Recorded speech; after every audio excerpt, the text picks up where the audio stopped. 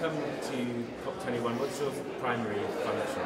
I really have two roles here. One is I'm the Science Envoy for the U.S. State Department. Yeah. And the second one is I'm here as a faculty member at the University of California, where I direct the Renewable and Appropriate Energy Laboratory that works on a number of energy systems projects, largely in the renewable space, but we do look system-wide at evolving energy systems in Latin America, East Africa, and North America.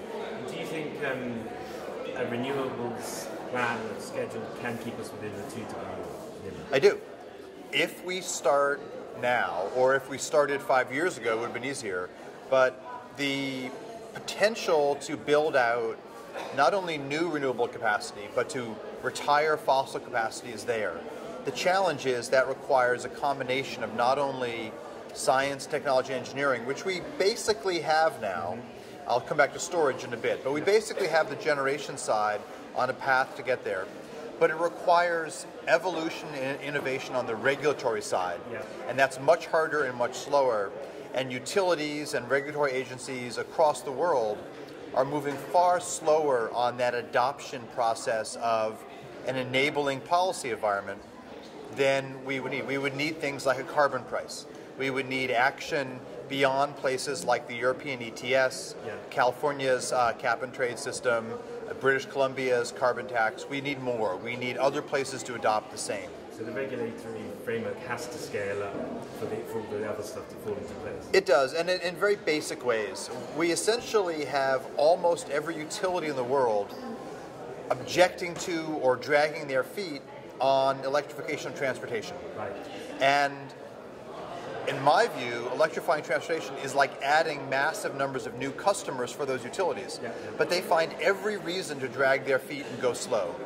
They find, oh, it's going to be expensive for the new substations.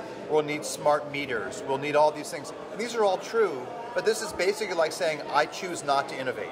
And I'm not interested in evolving to triple my demand. Every electric vehicle that comes on the market, online, that's like adding 3 homes or 3 small businesses. And so from my perspective, it's really been disappointing to see how difficult utilities have been to be on the lead edge. And their argument is that, our regulators won't let us raise prices, it's very difficult. But if you make a compelling case to a regulator, whether it's in Norway or East Africa or California, you say, I choose to push electrified vehicles, and therefore I need some rate increases to cover the costs, and I'll describe them in detail. That's a winning equation that utilities have consistently not adopted. Okay. We're going to come back to the COPs now. These Marrakech and up to 2020, these are like stepping stones between the sort of, when things happen. And there's a lot of skepticism with people I'm talking to around 2 degrees, but it's also this issue of negative emissions. We can't draw the stuff down because we don't have the technology. We're heading for 3, 4, 5, whatever. Well, I'd say there's 2 things. First of all, the COPs are more like holding ponds than stepping stones. Because except for a very few examples, they've largely been status update meetings with almost no business sector, no banking participation. It's been very disappointing. Of course, Paris was exciting because we signed a great deal, and very much it was keeping with kind of the Paris city of romance. It was a great first date. It's not like making a marriage. And COP22 in Marrakech and then the COPs to come are supposed to be COPs of action. That's what we require. Unfortunately, we have not seen enough muscle in terms of governments and private sector coming together to sign really major deals, to highlight things like happened in, of all places, Kuwait, which is setting up a 2 gigawatt solar and wind facility, Al Shagaya. We need that in Morocco, we need that in Kenya, we need that all across the eastern United States, we need that in Asia. Those are the things that really make a difference. And so the COPs are going to have to evolve to be much more business and deal oriented. They are, of course, negotiator sessions, but what we have to now negotiate is deployment. If we get that, the 2 degree path is possible. If we don't get that, if we stay on this business as usual, then we put ourselves into greater and greater carbon debt, where we're going to need ultimately to find ways to get carbon out of the system. But in my belief, we have enough time to invest in what's a far less risky scientifically and technically path, and that is deploy efficiency and clean energy, and then wait and worry about what we must clean up later. But you've got a lot of background in research into things like bioenergy capture. Right. My laboratory has studied biofuels in detail. We've written very widely used models of ethanol and cellulosic biofuels, and now BECS, a process where you might, on the one hand, use biofuels sustainably if we can, and that if is still to be proven, and then also bury carbon at the same time so that that cycle is carbon negative. And my lab has written a lot of papers on it, but I'm deeply skeptical that it is a workable technology relative to its competitors. So the critics here, and people they're actually quite emotional about these subjects. They do, indeed. Yeah, they've got valid points. Well, the valid point is that if we don't act, we are going to need to find ways to get carbon out of the system.